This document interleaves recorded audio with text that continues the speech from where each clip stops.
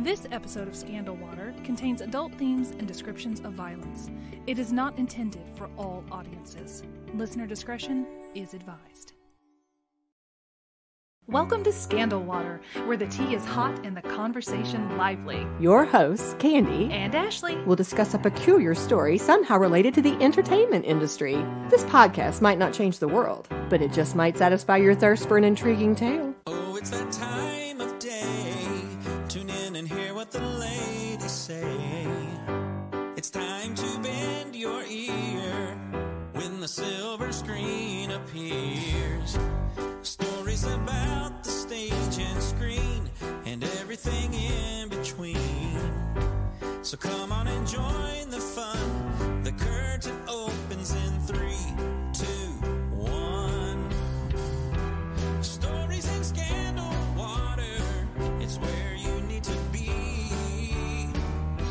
Stories in Scandal Water. Let's pour you a cup of tea.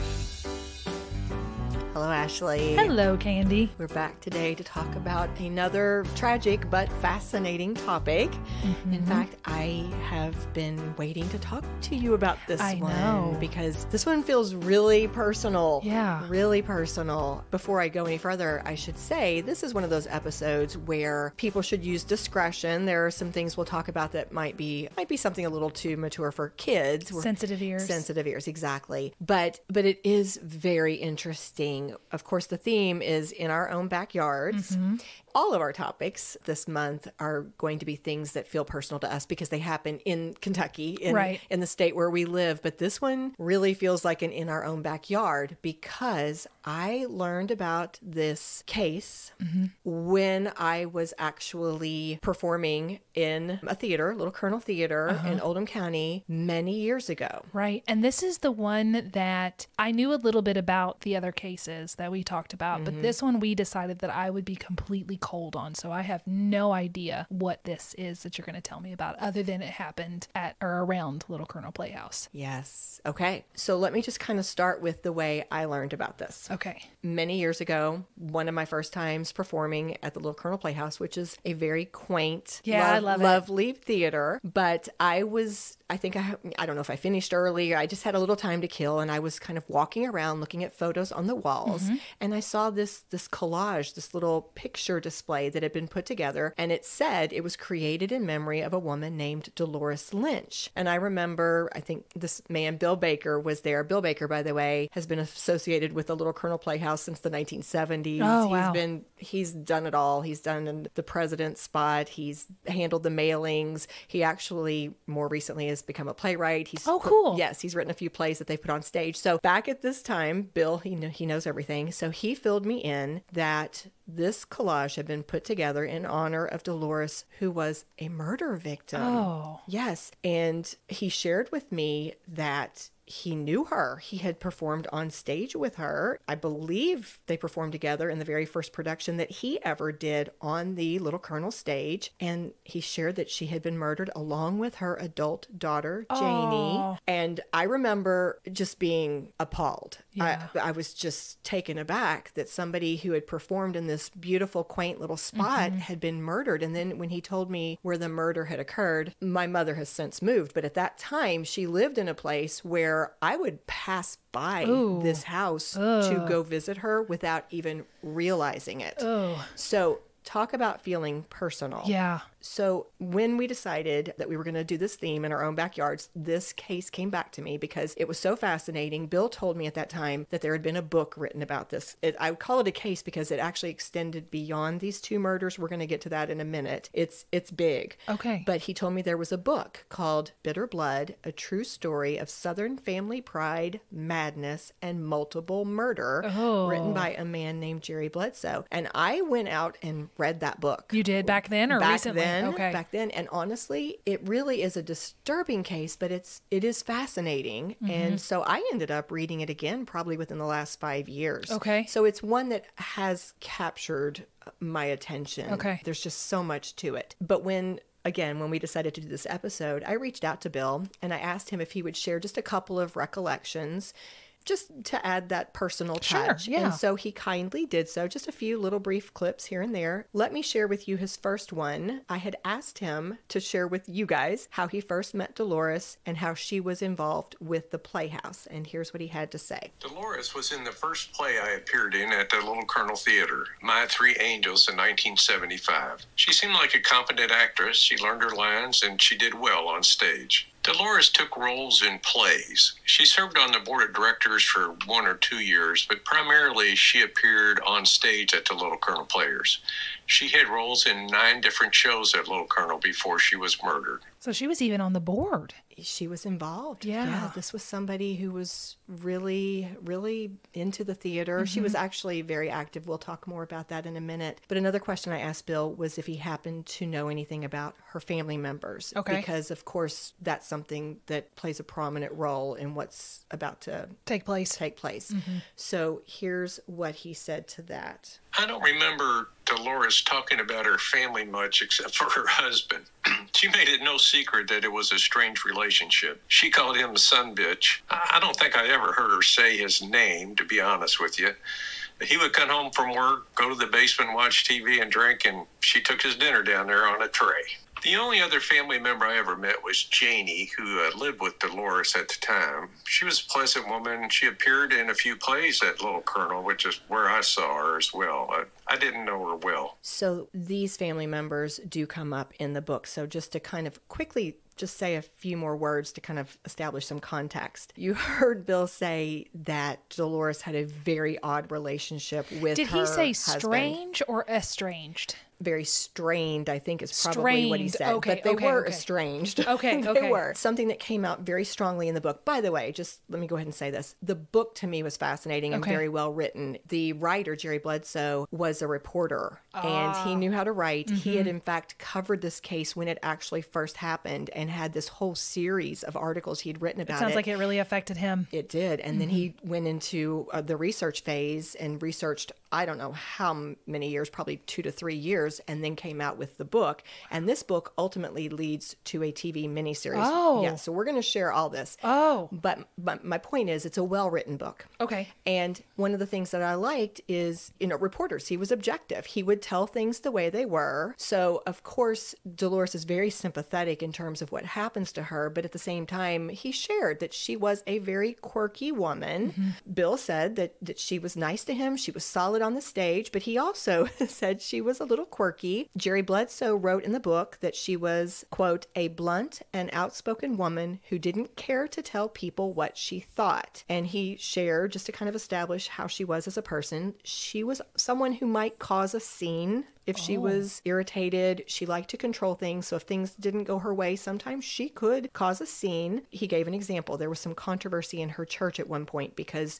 they wanted to bring in this more modern prayer book, which she did not like. Okay. So she led a division in the church and then ultimately left to go someplace where they had a prayer book that she liked. She was a person who, she had lots of friends. She also was known to be... You either liked her or you didn't like her, yes, it sounds like. Yes. Okay. And the situation with her husband had gotten to a point, they lived together in this home before he passed. At the time of the murders, he had passed just less than a year before. I thought you were going to tell me that he's the one that perpetrated it. Oh, no. He had passed away before the murders. And they were at such a hostile point of their relationship that it really was the way Bill described in his little audio clip there. The husband lived downstairs. She lived upstairs. They tried not to cross paths. She would Was this the father of Janie? Yes. Okay. And he's also the father of the brother, Janie's brother, Tom, who's going to come into the story in just a bit. Okay. So just kind of introducing you to Delores just a bit.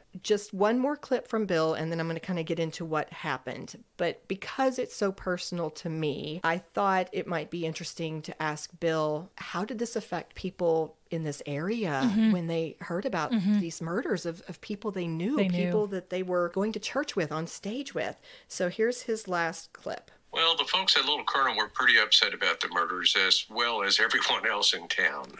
To commemorate Delores, a framed poster with photos of her appearing on stage in our plays and a listing of her roles that she performed in at Little Colonel was placed in our lobby area for many years. This may seem a little disjointed, but what I was trying to do was kind of bring you into the story the way I came into the story. So you heard about it through Bill. I heard about it through Bill, and I basically just kind of had this background. But what he did share with me was a little more about the murders themselves. And by the way, this case, Jerry Bledsoe, the author of the book, is quoted as saying, "This remains the most bizarre criminal case in American history. What? There is nothing to match this anywhere. You have all the elements: good families, money, bombs, shootouts." What in the world? I know, but here's how I learned about it. Okay. I'm going to start with these two murders. On Tuesday, July 24th, 1984, a friend of Delores, her last name is Lynch, by the way, Delores Lynch. This friend was Susan Reed. She pulls up into Dolores's driveway. Now, Delores is wealthy. Her husband had a great job. I think he was an executive for GE.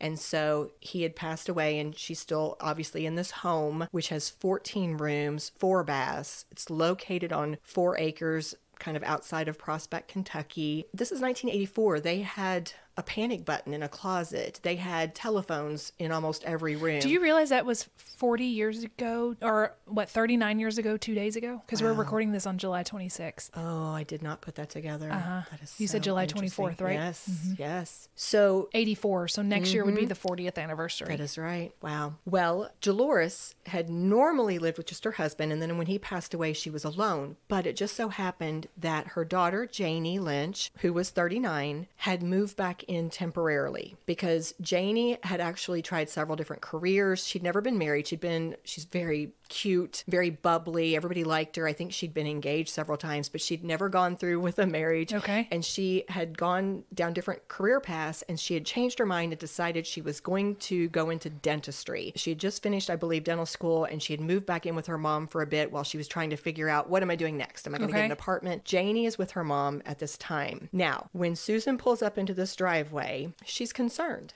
because normally she and Delores would go to church together, but she'd been sick on Sunday, so she had not seen Delores on Sunday. And then these are best friends. Susan had been sick? Susan had been sick. And so she tried to call Delores probably Sunday night, but she definitely tried to call her on Monday, and she wasn't getting hold of her. And now it's Tuesday. She tried to call her, couldn't get hold of her. So she had decided she's going to go in person and she's going to check on her. And this is really unusual. They talk every day. So when she pulls up into the driveway, she comes all the way up to where there's kind of this parking area for the vehicles to land. And this is when she realizes that something's wrong. There is a episode, it's a series called Snapped Killer Couples, and there was a specific episode on these murders. To be honest, parts of it were fictionalized. They would go into the mind of one of the characters, and I know from reading all the different articles and books that we didn't know this person's perspective. So I know they fictionalized pieces of it, but what I loved about it was they had interviews with different people who were involved with the case, one of them being the author. So I have a couple of audio clips from Jerry Bledsoe, which come directly from, I want to credit my source, Oxygen's Snapped Killer Couples. Killer Couples. Okay. Here's the first one. She saw this thing of blood down the driveway. And then she looked up there, and there was Dolores's body lying by the garage door. So that was Jerry Bledsoe's voice explaining how Susan saw the blood and saw Dolores's body laying outside the garage. She saw her laying outside the garage, and did she not have neighbors? She was up her house. She had 4 acres. So you had a driveway that went up, and this was an affluent home. Okay. Yeah. So Susan immediately... How horrifying for Susan. I know. Can you imagine? Well, she jumps in her car. She drives 4 miles back to the office where she worked. And because you don't have cell phones. Right. No cell phones. She needed to call for help. So the police arrive pretty quickly. And when they do, they find 68-year-old Delores laying on her side. She is wearing the clothes that she had worn to church on Sunday. Oh, so she did go to church. Okay. Yeah. Beside her were her purse, a white sweater that she'd been carrying, and there was a copy of the newspaper from Sunday that she had picked up from the end of her drive. Wow, she hadn't even made it back in the house from church. Right, it was as she was trying to get in.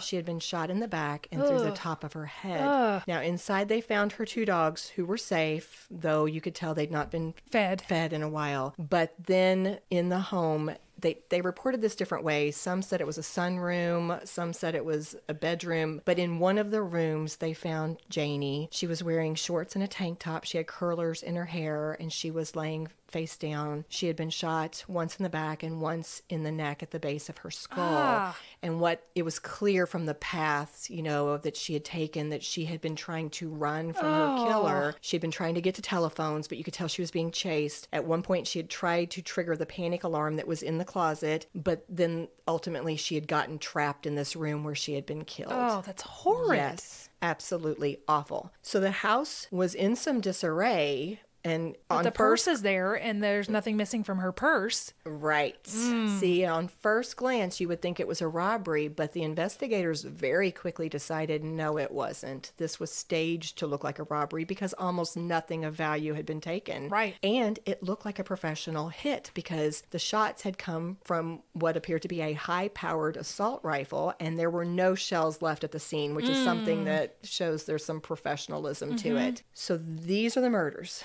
that we've been talking about. So some sweet church lady who just likes to act in a community theater has been possibly professionally murdered. Right. And along her daughter. with her 39-year-old daughter who had no enemies. Oh my gosh. Yes. Now, Tom Lynch, son of Delores, brother of Janie, lived in Albuquerque, and he would learn of the devastating news that he had lost both his mother and his sister through a phone call. Golly, and his dad's already gone a year before. His dad was gone. Exactly. So this brings us back. I wanted to kind of start with the murders that came to my attention. Okay. And now we're going to go back to the beginning of the story. Okay. Okay, we're going to go back and meet the key players. Okay, because you said snapped couples. Killer couples. Mm-hmm. Okay. All right. You have any thoughts you want to...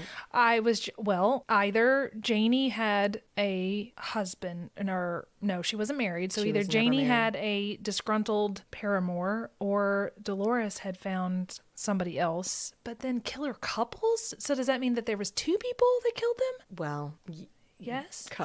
Ish. A couple that's involved in murders is what you would... Yeah.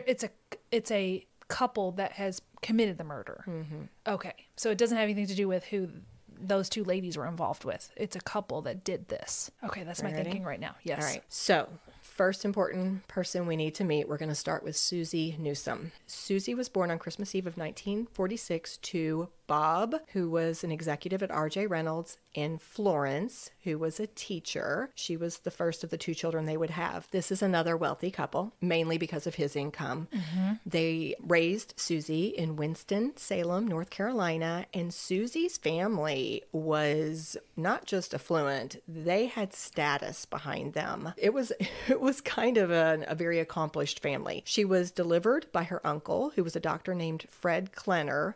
So Fred was married to the sister of Mom Florence. Susie's mom is Florence. Florence has one sister married to a doctor. Okay.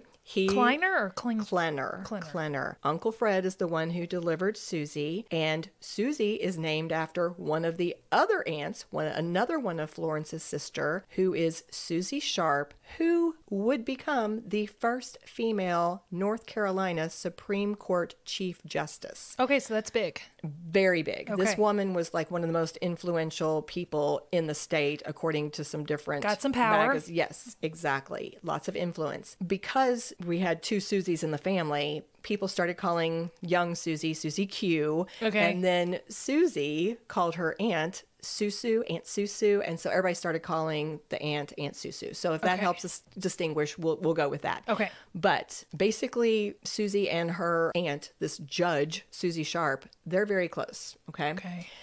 Now, Susie is bright, she's beautiful, and by all accounts, very spoiled. Jerry Bledsoe, in one of his articles, I was not able to read the book again. I didn't have time. So what I was able to find was his original series of articles from back when this all first happened, and I reread all of those. Okay. But he speculated that one of the contributing factors to why Susie was spoiled from the get-go was that she was born with a heart murmur, and according to what he was told, this Uncle Fred Klenner, had instructed Susie's parents, don't let her cry. And so for like the first year of her life, they did everything on earth to keep this child from ever crying. Whoa. And so she was set up. She had another health scare. Everybody doted on this girl. Everybody. So she's spoiled beyond. In fact, she lived a life of privilege. That was a term that we heard quite a bit. And Jerry Bledsoe said she knew how to use her charm to get what she wanted, but she also knew how to use her temper. In fact, her tantrums reportedly got so fierce when she was a child that sometimes there was no way to calm her down except for her mom to throw water on her to like get her attention because she would get so out of control. So as she moved through school, Susie continued to grow into an attractive, smart woman who excelled at school and the activities, but she didn't have a lot of close friends. Because she's so spoiled. Nobody wants to be her friend. But first of all, she's privileged, and you can't identify with that. And then she's rotten. I mean, I don't know. I'm going to guess that I'm making some deep assumptions, and also I'm presuppositioning that she's one half of this snapped couple, so I'm already mad at her. Yes. Okay. Well, you may not be too far off. Yeah, I got no love for Susie Q. Right. And she keeps getting special attention from everybody, including, Judge Aunt Susu. There's Susie, okay? Now, when she gets to Wake Forest University, Susie meets a handsome basketball player named Tom Lynch. That's the brother. That is the brother. Okay. Okay. Now, like Susie, he is from... Is Tom the other half of this snapped couple? I'm not telling you anything. He was in Albuquerque. Tom, dang it. Okay. Right. So, like Susie, we've already said, he's got this affluent family, and he's appealing to her. He's pre-med. Susie likes the thought of a guy who's going to be a doctor. Now, Tom is 2 years younger, but they connect. One of the things that they pointed out was, she's the more type A personality, of course, and the fact that he's laid back actually helps them, right? But something else that was said was that in some ways it might have been appealing to her because she could control him. Most likely. Yeah. Now, from the very first meeting between Susie and Tom's mother, Delores, sparks are flying. Oh, goodness. Yikes. It might be a full-blown fire. Okay. All right. Jerry Bledsoe had a little comment to make about this as well. So I'll play you one more little audio clip. Tom's mother was just like Susan. She was a total controller. Everything had to go her way. And from the time they met, they were just avowed enemies of each other. If you could hear Jerry Bledsoe, he was saying they were avowed enemies. Absolutely. And in fact, Delores tried to convince Tom that he should not propose to Susie, that they would not be a good couple. But he did marry her in June of 1970, although literally they had a fight on her wedding day. Apparently, Janie was in the wedding. She was a bridesmaid, and Susie had a problem with Janie's dress for some reason. She spoke out against it. That made Delores furious. And so the two of them had words on the wedding day, and even in some of the pictures they talked about how you could see the tension. After the wedding, Tom at some point changed his career plans. He had decided rather than be a doctor, he wanted to be a dentist. And so he was accepted into dental school at the University of Kentucky, and that's where they went. His parents are helping pay for things, by the way, so I believe they funded his schooling. But despite that fact, and despite the fact that Tom's parents are living only about 90 minutes away from this dental school, Susie and Tom only visited his parents one time in the 4 years that they were there. Ooh. So you can tell they are not getting along. Yeah. Tom joined the Naval Reserve in 1974, and he was assigned to train at Parris Island, which led the couple to Beaufort, South Carolina. Now, she likes this place a lot better. She was not a fan of Lexington, but Susie liked South Carolina. It was a little bit more in keeping with the kind of affluence that she's wanting. Yeah, exactly. In August, they had their first child, John. But here you go. Here's how this relationship is. Delores and Janie arrive because they want to see this baby. Yeah. Susie doesn't let them in the house. They even have an extra guest bedroom, Susie and Tom do. Susie tells Delores, you guys go get a hotel room and call to make an appointment to come see the baby. Oh. Yeah, this is where they stand. So reportedly, Delores did get to see the baby, but the visit was short and it wasn't pleasant, and she left in tears.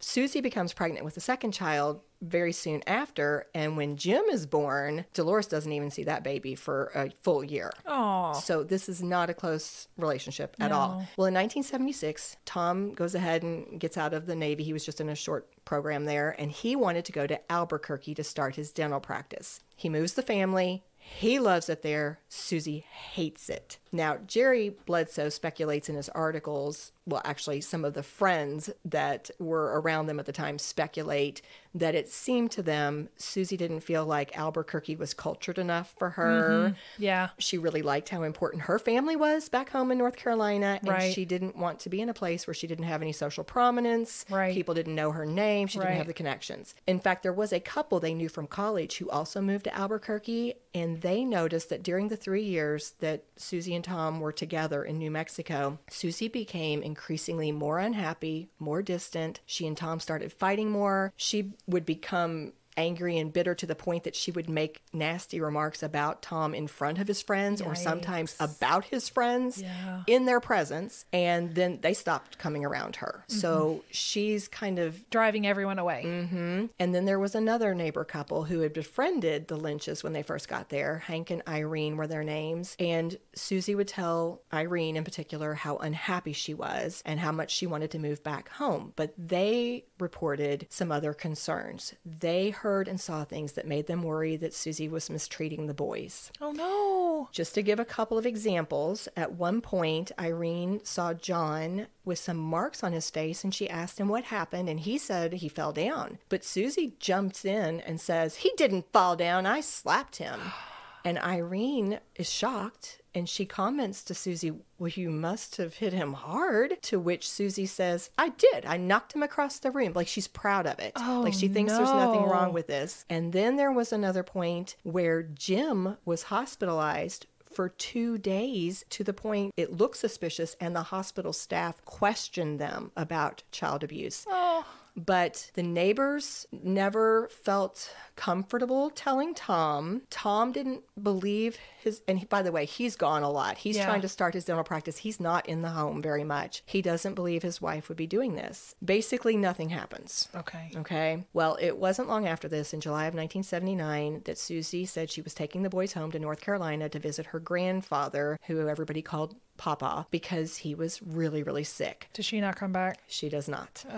Yeah, in fact, it wasn't long after she got back to North Carolina that she called to say, "I'm not doing it." Yeah. So she gets some advice from her Aunt Susu about how to handle custody and all these different things, and she acquires a lawyer to help draw up a separation agreement. And by the end of October, Tom and Susie had both signed this separation agreement, and Tom did agree to let her have full custody of the boys, which is something they said that back in that time period was normal. Very common. Yeah. And he doesn't believe that anything bad is happening to the kids anyway. Right. But he was concerned about custody. He definitely wanted, an agreement that would let him see his boys. Yeah. Mm-hmm. And by this time, he's also starting to date his dental assistant, Kathy, which Susie is furious about. But she doesn't, well, of course, that makes sense. She doesn't want him, but she doesn't want anybody else to have him either. Honestly, there was something in one of the articles that said that at this point, they thought she did want him. She just wanted to control the narrative. Oh. She wanted him back in North Carolina. So she thought, if I threaten to leave you, you'll come back. You'll come back. And it'll go my way. Gotcha. Yeah. And that would be, back in that time, it would have been extremely humiliating for her to have gone through a divorce, probably. Like embarrassment to the family, you think? Well, I guess it was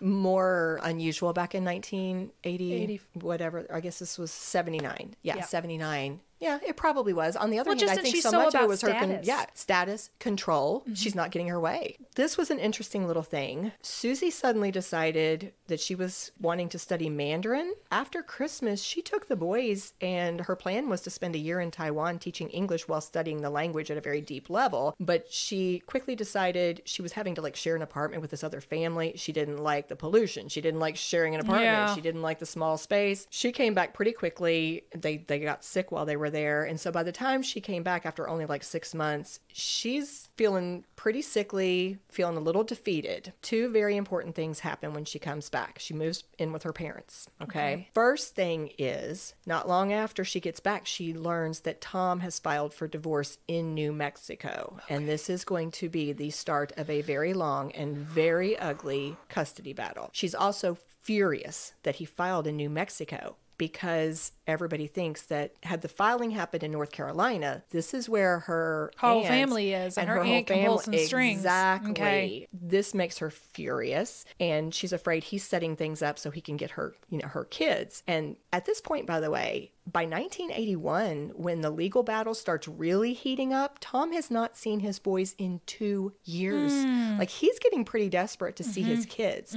So her lawyer is trying to get the jurisdiction changed so that they can do all this in North Carolina. Ultimately, a New Mexico judge rules that they were going to settle the property and the divorce matters in New Mexico, but that visitation matters would be settled in North Carolina, which is a win for Susie. Yeah. Tom would later say he's very bitter about this. Even in the most recent interviews I saw, which was like 2015, he's still bitter about how this all played out. He said he got hometowned, and in some ways he was penalized by the decisions that were made in the North Carolina courts. Yeah. But just to kind of give you a couple of examples, one of his chief complaints was how little time he got with the boys. 35 days in the summer, that was his summer visitation, 7 days at Christmas and 7 days at spring break every other year. Oh. Also, because they lived so far apart and the boys would have to fly and they were so young, they had this accompaniment stipulation that said the boys, basically you had to get them on a plane and off the plane. So if there was any kind of like a layover, they didn't want the boys doing that by themselves. Yeah. For example, Susie might have to fly to Atlanta with the boys, put them on a direct flight from Atlanta to where Tom was in New Mexico, and then Susie fly back. Tom would have to pay for all travel. All travel. He's not making that much money. But on top of this, he has to pay alimony and child support. His parents would end up having to help him a lot because of what happened with his settlements, with his divorce, his alimony, his visitation situation. Tom and Susie were officially divorced in December of 1982, and that was the first thing I told you that happened. The second thing that happens after Susie comes back is, because she's kind of sickly, her family, I think it was her mother, suggested she go visit her uncle, Dr. Fred Klenner, same one who had delivered her.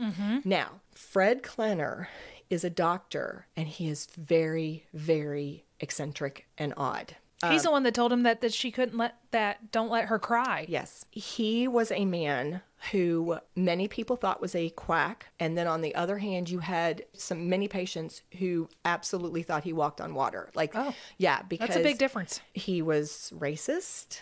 He had very questionable medical practices. One of his things was vitamins. He used vitamins to treat certain things like MS or polio. And once or twice, he did something that seemed to work, and he would get like in journals, and he would get a name behind him.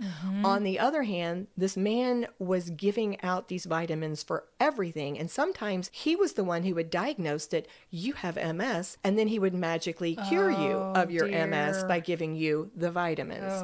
He was a very controversial kind of guy, very odd duck. Susie goes to him. He starts her on a vitamin treatment. And while she's there at the clinic and around her Dr. Klenner, her uncle, she comes back in contact with her cousin, Fritz Klenner. The way you said that makes me think now he's the other half of the snapped couple. Yeah. Oh, gosh. Okay. All right. Fritz. Doctor's son? Yes. Okay. First cousin. First cousin. Her first cousin, yeah. Her mom is Florence. Florence's sister is Annie, and this is Annie's son with Fred.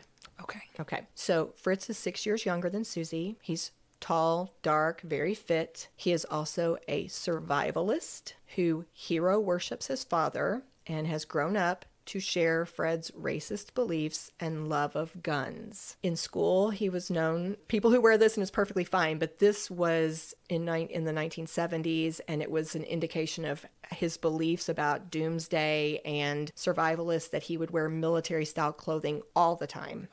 It was his thing. And then he also would sometimes, for example, draw Nazi symbols on his notebook. In college, he focused on pre-med, and Jerry Bledsoe was quoted in one of his articles as saying, Fritz had begun to live a life of fantasy. Fritz would tell people stories all the time. For example, he would tell them, and I do believe he carried a pistol on campus, but he would say he did that because he was an undercover narcotics agent. Or he would tell other people, I'm, undergoing secret military training in Georgia. I'm learning how to do explosives. One time he bragged that he had been attacked by a group of black men and had fought them off single-handedly using his combat skills. Like he was telling stories all the time, and most of them involved him being a hero and also having this really strong military background and military training. So Susie comes into the situation and goes, this is a mind I can control. And or I kind of feed into your weird, crazy fantasies. So after 4 years, Fritz had still not graduated. He was just a few credits short. So he enrolled in a summer session and a fall class, and he tells his family, it comes home at Christmas, I've graduated. The diploma's going to be mailed. And his dad is very proud of him. His dad was very controlling as well. He was a very exacting type of man. Fritz had all along been kind of volunteering to help out in the clinic because he was pre-med. But now he's graduated. His father's starting to let him take a more active role in the clinic. But I'm feeling like he hasn't graduated. He has not graduated. Okay. They think he has. He now tells them that he is starting medical school at Duke. Now, this is where Fred Klenner had graduated from. So he is super proud that his son is going to go to Duke as well and gotten into medical school. So he's supporting this, and I'm sure he's financially supporting this. And Fritz starts a pattern of helping out at his father's clinic every weekend, like Friday through Sunday, and then doing class, or he tells them he's doing rounds as well. That's part of what he's doing with this medical training, Monday through Thursday, and he's living there near his campus during that time of the week. What we know is that he's not doing any of that, okay? During his time that he was supposed to be attending classes, he hung out a lot with different people, such as he made friends with these guys who would work on his car, these mechanics. A lot of times he knew that they would work at night in one of the guys' garages, and he started showing up. And these fellas later would report in an interview that Fritz would often wear a white lab coat. He would tell them he was a doctor at Duke. He carried around a doctor's satchel that had vitamins, syringes. He would offer all the time, let me give you some vitamins. Let me give you a shot. Oh,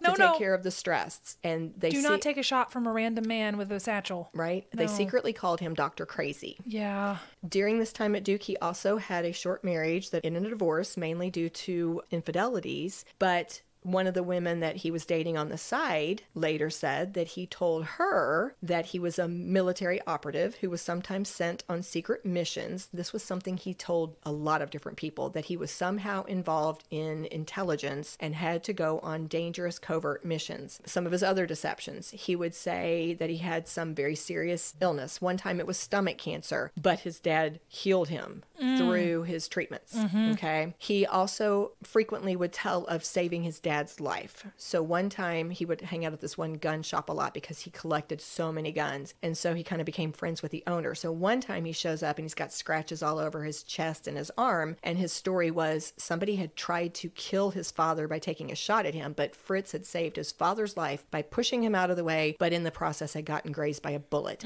So these are the types of things. So he's just wild stories. All over the place. Wow. Yes. Are people believing him? Yes. Really? Well, I mean, some people see through it, but so many people believe him. Yes. He must be telling it in a way that makes it sound like he believes it. It made you wonder. I do think he did. That's my just a personal opinion. Well, another reason for the divorce was, in addition to finding out that he was having these affairs on the side, his wife discovered that he was not even she thought he was attending Duke, but she found out he's not. Right. And she ends up, along with one of the women, that the two of them hooked up because they realized they were both caught up in this deception, and they called and told Fritz's father that he's not even in medical school. But ultimately, Dad just let him keep working in his clinic, treating people as though he's a doctor, and he's wearing a doctor's coat. They're calling him the young Dr. Klenner, and he's doing things like removing moles for people.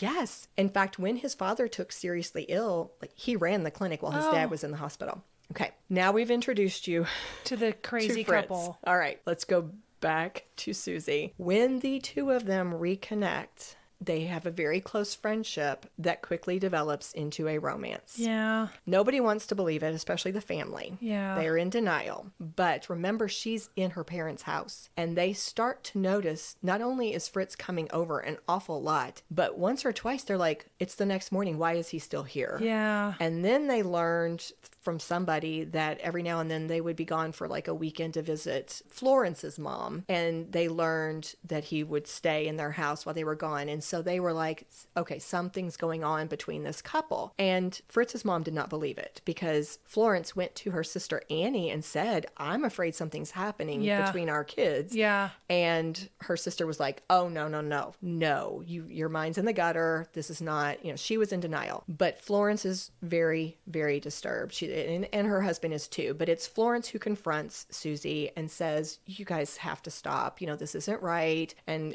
I don't want this happening in my home. Mm-hmm. Susie is enraged. They have words different times. And finally, a confrontation in early 1983 causes Susie to become so angry. She moves out and she and her mother are estranged now. Like she won't even talk to her mom. She won't see her. Because she tried to tell her what to do and told her no. Mm-hmm. And in fact, she kind of cut off most of her family. Aunt Susu had to work really hard to even see her and try to connect. But in the meantime, Susie and Fritz are getting super close. And Susie and the boys are falling right into Fritz's world of survivalist plans, guns, taking vitamins, like just huge amounts of daily vitamins, all of it. And you could tell Susie is believing some of these things because she's telling people at different times. She's very afraid that Tom is going to try to get the boys, and she's concerned because, he's involved with the mob. Or Tom is involved with the mob now? Okay. And she tells him she knows this because she knows somebody in the CIA who told her that. Which would be Fritz. Okay.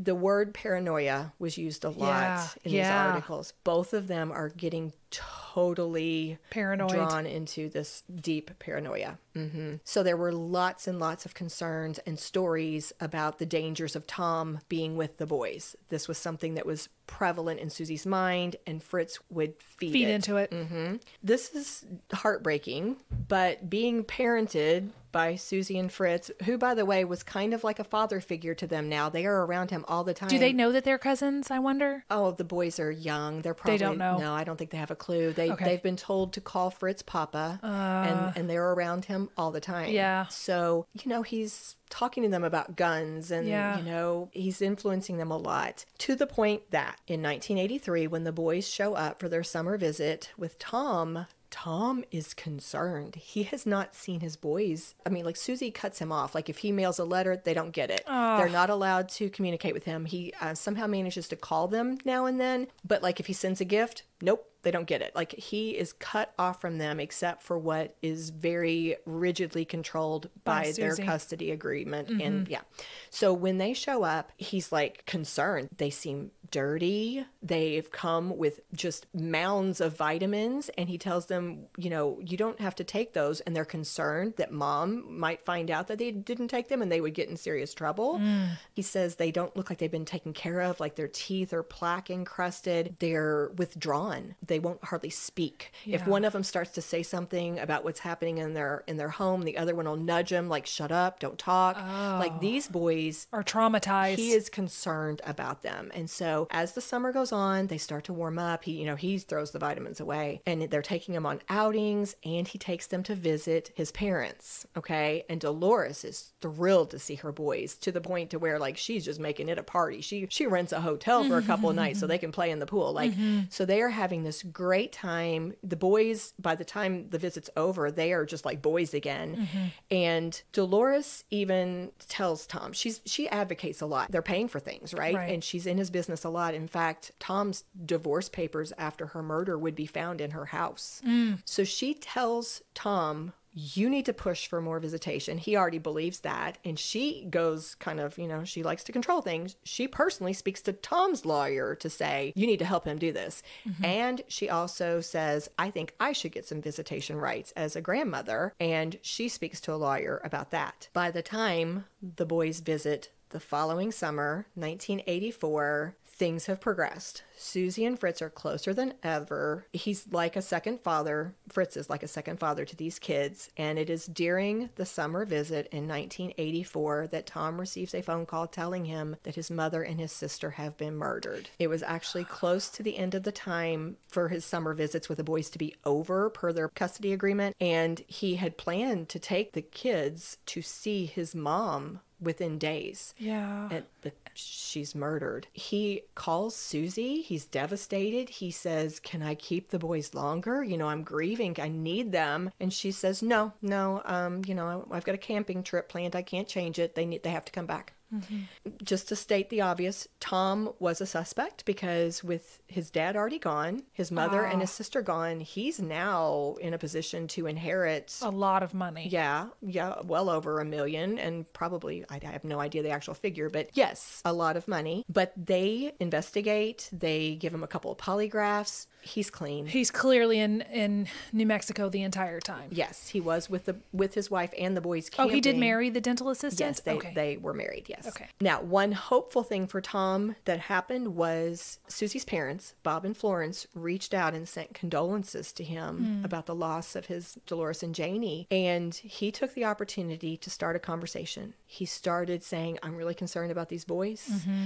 I'm concerned about their care, how they're acting. I believe they need a father. I think they need to see me more often. I want to be in their lives. And they agree. Oh, good. Yeah. Tom's goal is he and his lawyer are going to try to push for more time with the boys. They want to extend the visits. They want more time with the boys. And Bob Newsom, who is actually, remember, Susie's father, that he agrees to testify on behalf of Tom at this hearing that's going to come up where they're going to try to settle this issue of custody. I suddenly have a feeling of dread. Mm-hmm. Oh.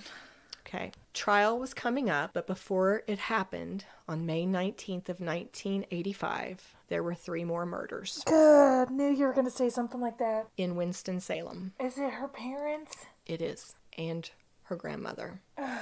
Bob Newsom and his wife, Florence, were visiting Bob.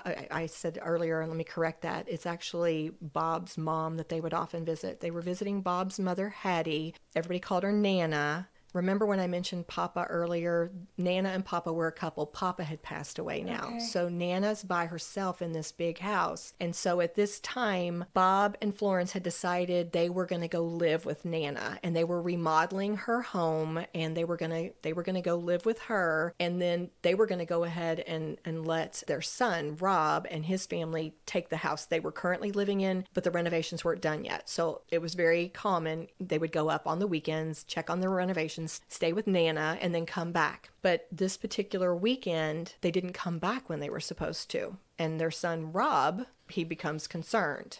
Just as an interesting side note, they're in an affluent neighborhood. Maya Angelou is like a neighbor of Nana. I mean, this is where they live, okay? Rob calls this couple that's friends that live pretty close to his grandmother's house, and he says, will you go check and make sure everything's okay? It's Dr. Sutton and his wife, Katie. Dr. Sutton actually treats Nana for something. Yeah. So Dr. Sutton and his wife go over to the house, and they went to the back door that the family always used because they know, and they see that the glass in the storm door has been broken, and there are some pieces of glass laying on the step. And Dr. Sutton immediately commented, something bad has happened here. So he peeked into the window, and through the sheer curtains, he could see Nana laying on a couch with an Afghan pulled up to her chest. She had on a nightgown, and she looked like she was sleeping. But then he saw Florence lying on the floor on her right side, facing the TV, and it just looked wrong. Something about her positioning just looked really odd, and then he saw the blood. Oh, gosh.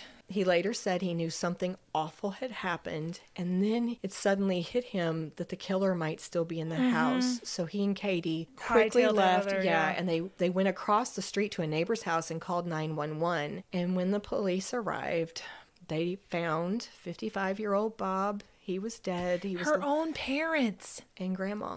And her grandmother. Is Tom okay? Did she get Tom too? Oh, gosh. Do you want me? No, don't. Okay, just tell your story. Right. So when the police arrived, they just found Bob, who was 55. He was lying on his side in a hallway not too far from the back door. He had been shot 5 times. Oh my gosh. 3 in the abdomen, once in the forearm, once in the head. Nana had been shot 3 times. What did Nana ever do? Nothing.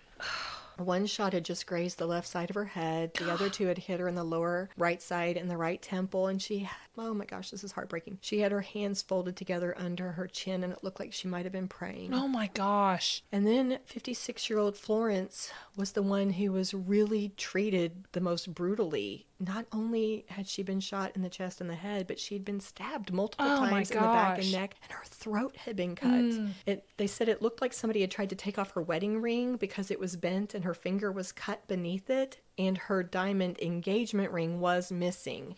And the police would observe this seemed very personal, the fact that she was stabbed and had Susie her throat did that cut. part, if I had to guess. Well, they also said it didn't seem like a robbery because so many things of value were in plain sight that were just left. So the police, of course, are questioning everybody they would normally question. And when they start asking Rob some questions, almost as an afterthought, he says something about how just bizarre it was that his sister Susie's ex-mother and ex-sister-in-law had been murdered less than a year before. So that was still unsolved, I assume. It was. Okay. It was.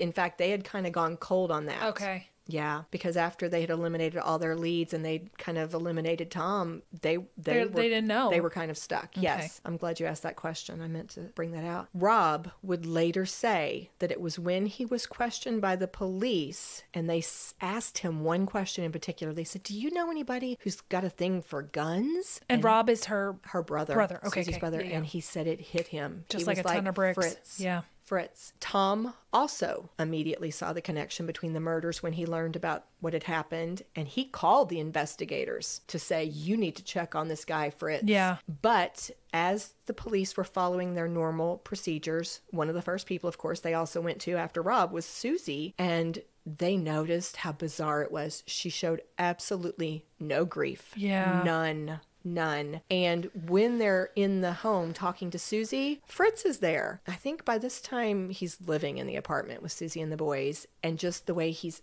appearance, the way he's dressed, the weapons, all these things are kind of raising more red flags. They go and they talk to Fritz's mother, Annie, as well. And without meaning to, because she's just innocent, she believes her son is innocent. But she shares some things that actually continue to affirm to these detectives something is off. So, for example, she talks about her son's secret government work and, tells them about that one time that he had to dismantle a bomb that, showed up in a package at their doorstep. And then in terms of when they started asking her about timing and where Fritz was at the time that the three were murdered, she tells the detectives that Fritz had been on a camping trip with a young man named Ian Perkins, who was a 21-year-old college student who had been friends with Fritz and the family for lots of years. And this is where it all starts to fall apart. They go to Ian, 21-year-old college kid, and they start to question him. Put the pressure on him. He reveals to them that he had been told by Fritz that Fritz is a CIA operative. Fritz has been acting like a mentor to him. This kid wanted to be in intelligence. So over time, Fritz has been mentoring him. "I'm in the CIA. I'll help you get your foot in the door. You can help me with a secret mission I've got coming up." And they reveal to this kid that he had not actually been doing what Fritz told him. Fritz said to him that he was going to assist him on a secret covert operation to take out some communist drug smugglers, although Ian, the boy, was not going to have to be involved in the killing. All he was going to do was help establish the cover and be a driver. And these investigators tell this kid, "You were part of assisting him in murdering Bob." Family members. Bob and exactly. This kid is devastated. He is crying. He cannot believe it. And he immediately agrees to help them. They get this boy set up to go have conversations with Fritz wearing a wire. Yeah. And which is a life-threatening thing. Yes. I mean, definitely. Yes. That he does it twice. He's very willing to help them. He feels terrible. And the last time they say, "We need more. You've got to really push Fritz." They gave him this story to make it seem as though the investigators were onto him, that they were onto what was going on. They wanted to scare Fritz and they wanted him to try to get him to confess to something. So Ian does it and he tells Fritz, "I'm afraid they're going to come after me." And so here is a little quote. They're having this conversation sitting in the Blazer of Fritz's car. car, and it's working. Ian is telling them, he has a paper, and he's like, they're calling me in. They believe this about you. And Fritz is getting concerned. And so according to Jerry Bledsoe's article, the last thing Fritz says to Ian is, quote, "I'll write a paper saying you were not knowingly involved, that you believed you were on a covert mission for the government. I've got things to do. I won't see you again." They get out of the car. What Ian would not know until later was that where he had been sitting in that car, there was a bomb. Oh gosh, him. I was thinking, you talked about a bomb in the start of this story, and we have not seen that bomb yet. Mm-hmm. Did he blow that kid up? Well, we're gonna get to this in a minute. Oh my gosh. Okay, so the investigators were watching this, of course, like this whole thing. They're monitoring all of it. And they are like, oh my gosh, based on what just happened, we now think that Fritz is either going to make a run for it, or he might be looking to commit suicide. And if he made a run for it, no matter what's, they're afraid somebody's going to get hurt regardless, you know? So he's heading back towards his home. They stop at a payphone, again, no cell phones, and they get authorization on a payphone from the DA to arrest Fritz. But they know that this can be really tricky because they know how armed he is. They know he's got everything. He's got weapons. He's got everything. They get to the house and they're trying to come up with their plan. They want to lure him out. They want to get him by himself. But as they're watching his apartment, they see Susie and Fritz throwing things into the Blazer, including duffel bags and what looked to be 3 automatic weapons. And then they see the boys walk out. No! It's during the school day. They think the boys are at school. Susie didn't send the boys to school. So they see the boys climb into the back seat with the dogs. The police cars are starting to follow the Blazer, and they start to try to stop it. And at one point, they angle a car sideways in front of it, and Fritz drives around it, but they're pursuing other agencies are getting involved. More cars are coming and they're trying to get Fritz boxed in. And so I know. And at one point, Fritz pulls out an Uzi. Oh my gosh. And he starts to shoot at the officers. Some of the officers shoot back. A police sergeant named Tommy Dennis saw Fritz smile at him as he aimed this gun at Tommy Dennis, this sergeant, and he was shot 3 times by Fritz, but he had worn his bulletproof vest that day, which saved his life, although the impact was so strong that it still like tore up skin underneath his vest and put him in shock. So an ambulance came to treat him. Another man, actually a Kentucky detective who had come up, 2 detectives from Kentucky were actually here at this time trying to like see what they could figure out with the Lynch case, and they ended up in the middle of this chase as well. So one of them was hit under the pit of his arm. I actually know his niece. Oh. Yeah, this was a detective. I know his niece. But he was okay. In fact, at first, before he wanted treatment, he continued the chase and ultimately had to go back and get treatment. But the chase continues. This one detective I'm mentioning, though, the one from Kentucky, he would later tell Jerry Bledsoe that as the shots were happening, as Fritz was firing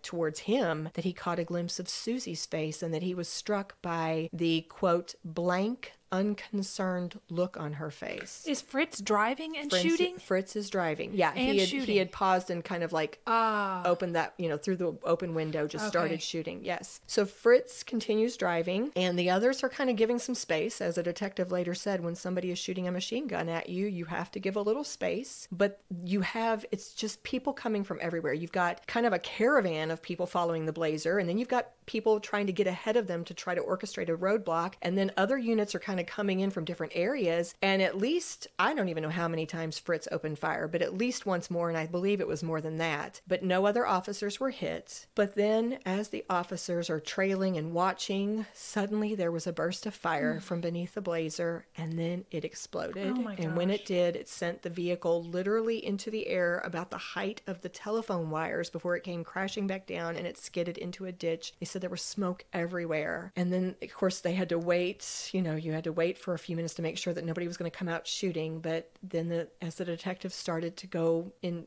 towards the wreckage, they found Fritz. He had been thrown 100 feet from the car. He was lying face down, but he was still breathing. One of the detectives tried to get him to speak, hoping for a confession, but he didn't. And when they turned him over on his back after a minute or two, he started gurgling and he died. They said he drowned in his own blood. He was 32. Susie, who was 38, had also been thrown thrown from the car, was clearly dead. She was sitting on that seat. Ian had been just a while before. They believed the bomb was under that seat. And so she was pretty mangled from the waist down. Part of one leg was missing. And then they went to the back seat and they found the two boys. John was 10, Jim was 9, and they had a dog between them. I can't. I'm like shaking. It gets worse, actually.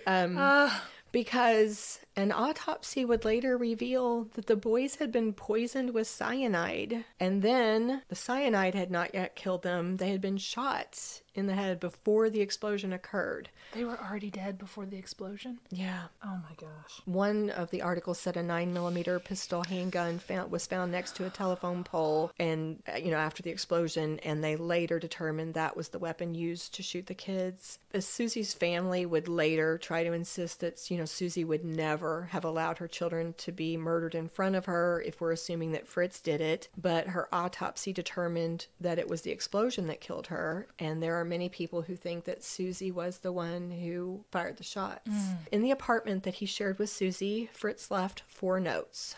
He did leave the note he had promised Ian. It said that Ian had participated in no wrongdoings of any kind, and then it added, quote, "He was with me on a camping trip to Peaks of Otter on the weekend of May 18th, and to the best of his certain knowledge, in training for a possible career in covert operations." His other notes, one declared his innocence, one was stating to whom different items belonged, and the last one said, quote, "Mother, I love you now and always, your Fritz." So Ian Perkins was the only individual who was ever charged in relation to the Winston-Salem murders. He was found guilty and he served 4 months for being an accessory after the fact. It would have been a lot more, but the judge offered leniency because he had risked his life talking to Fritz and trying to make things right as best he could. And the Kentucky detectives continued to try to bring closure to the Lynch case, which was something that Tom appreciated. This is one person's opinion, but the Kentucky State Police Lieutenant Dan Davidson, who was very heavily involved in the investigation of the murders, he was quoted as saying in 1999, "There's no doubt in my mind Susie is the most evil woman I ever heard of in my life. Fritz was following her lead." That's what I feel about it. I think so too. Yeah. And then with Tom. Now, the last thing I could find, the most recent, was 2015. He, at that time, was married to a third wife, Kelly, and he had a daughter with her. This daughter today would be 21 because she was 13 at the time of that article being written, and he was sharing his feelings. I'm assuming he's still the same way today, but at that time he was expressing a lot of bitterness about the way the custody battle was handled, his limited visitation rights. He felt that Susie's aunt used her power and influence to limit his time with his kids, and that if he'd been more present, then he might have been able to save them. And he is very critical of the way the police handled the situation with Fritz because he felt like the boys' deaths could have been prevented if they'd handled it differently. Yeah. Just to kind of finish this out, again, Jerry Bledsoe wrote that long series not long after the horrific tragedy occurred where the explosion happened, and then it turned into the book, and then the movie came out. It was a 1994 made-for-TV miniseries called In the Best of Families, Marriage, Pride, and Madness, and it starred Kelly McGillis, Harry Hamlin, and Keith Carradine. And one of the comments that they made was that, I'm just going to read this quote straight from the source because they said it better than I could. "The Klenner Lynch case had so many unbelievable twists and turns that CBS, the network that aired the movie, didn't want to accept reality. In the film, Fritz and Susie don't shoot or poison the boys. The TV people felt the public would be turned off by such a cruel act. Jerry Bledsoe, on whose book the movie was based, argued in vain with CBS to stick to the facts, but he can understand why some find Susie and Fritz's grim doings so hard to digest." Yes. So that's the end of that story. Oh my gosh. I know. I mean, horrific. Yeah. Such a tragedy, but it's also like you can't even wrap your head around it. Yeah. And to think that this all happened like in our backyards. Part of me wonders why they didn't go after Tom, but then the other part of me realizes that she went after Tom in the worst possible way, which was to kill everyone that he loved. You know, you would think, well, Tom is the problem. Why are they not targeting him? What I saw in a couple of different articles was the inference people made was that he would have been next. That had everything not been brought to a head, had they not been forced to make a run for it, Tom would have been next in line. Yeah. Everybody. He was just too far away, maybe. Yes. And also, I think there was some, this is just my Candy's opinion, but I think there was some reaction. They obviously, I think, planned way ahead on certain things, but it would usually be precipitated. Like, Bob is going to testify in this hearing, therefore now we've got to do this. Right. And I do believe Tom would have been next if they'd gotten away with these other things. Yeah. Other speculation, what a lot of people believe is that Susie was present when Delores and Janie were killed. That is something that a lot of people think. There was a car that was seen turning around. A lot of people think she was the driver, that he hid in the woods and waited and then shot Delores when she was at the door and then went in the house. And that's probably didn't think Janie was going to be there. That was probably a bit of a surprise and something alerted them that she was home. And then he went after her. This is just speculation. Right. Obviously, Susie was not involved with her parents, but that's because he had Ian. He had duped Ian into helping him. So that's I don't know. Little piece of it. I don't know that Susie wasn't involved with her parents, because what you said with her mother, where it was so personal, Fritz didn't have any personal issues unless Susie told him. Susie's the one that had the fight with her mother about you two can't be together. And then that just, to me, feels like something that Susie would have done. You mean actually being involved in the murder process? Yes. Well, I think if I recall correctly, she was busy no, she wasn't with the boys. The boys were with Tom, but she, I think, had an alibi. I don't think they think she was there. Really? However, back to your point, again, if you are interested in this case, you should read the book. It's just fascinating, so tragic, but it's fascinating. And so well written. And I've left out so much, obviously. But something that Jerry Bledsoe brought out in the book was it kind of was personal for Fritz. Remember, this is his aunt and uncle that he killed.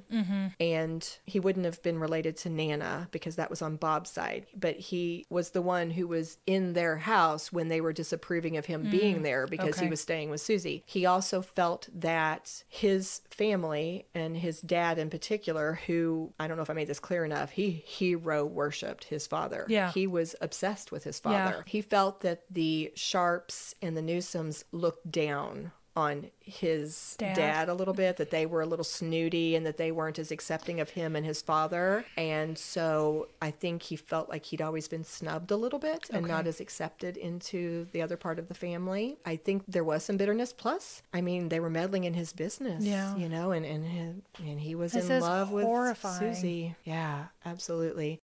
Armchair Psychologist. Obviously, we are two people who are mildly informed. We are not well-informed people, but just based on what you've heard, some of the controversy, some of the differing opinions, I would say, have been around Susie's level of involvement with the murders. You've already brought up the murders of her parents and her grandmother, but also her kids. Her family were like, no, there's no way, she was not involved. She wouldn't have let this happen. Other people think she absolutely was the one who gave them the cyanide capsule, because Fritz is driving and manning, you know, an Uzi.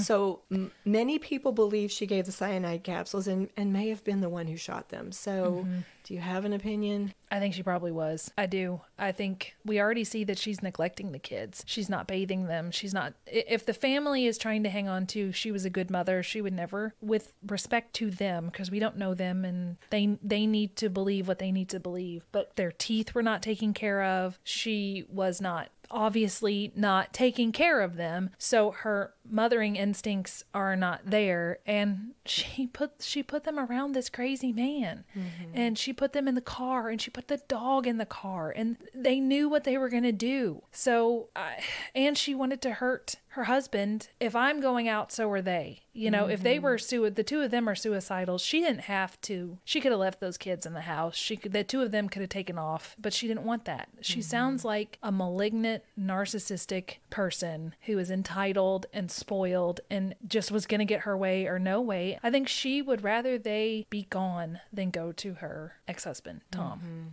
So I could see that being her motivation. And just that, if that one detective said she's the most evil person he's ever heard of, then yeah, that makes sense.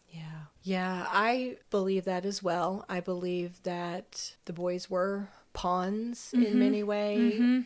They were, I don't know, maybe this is not the right wording, but it was almost like they were a possession to her, more so than the love. It's more like I own them and I control them and I can hurt you through them. And that's kind of how she stood. At one point, she was quoted as telling people or someone that if anything ever happened to Fritz, they carried cyanide pills, she and Fritz. And she had told somebody that if anything ever happened to him, she and the boys were going to take those cyanide pills because she didn't want to be without him.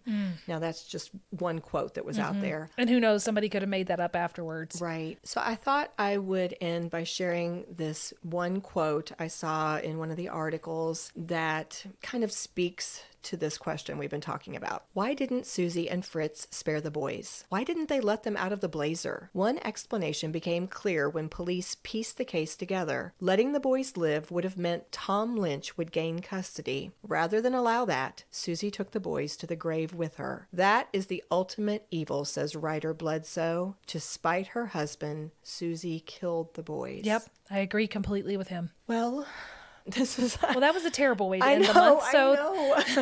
Thank you very much, Candy, for making us all horribly sad. I'm so sorry. It's okay. But you can see how it's so hard to fathom that you're fascinated by it. You're like, how could this have happened? How can people so be unbelievable? That evil? Yes. So anyway, who are we going to cheers? I would say the victims. Poor Tom. I don't even want to raise a glass to him, just like in sympathy and just sadness, and I'm so sorry, and compassion, and I'm so sorry that this happened to you.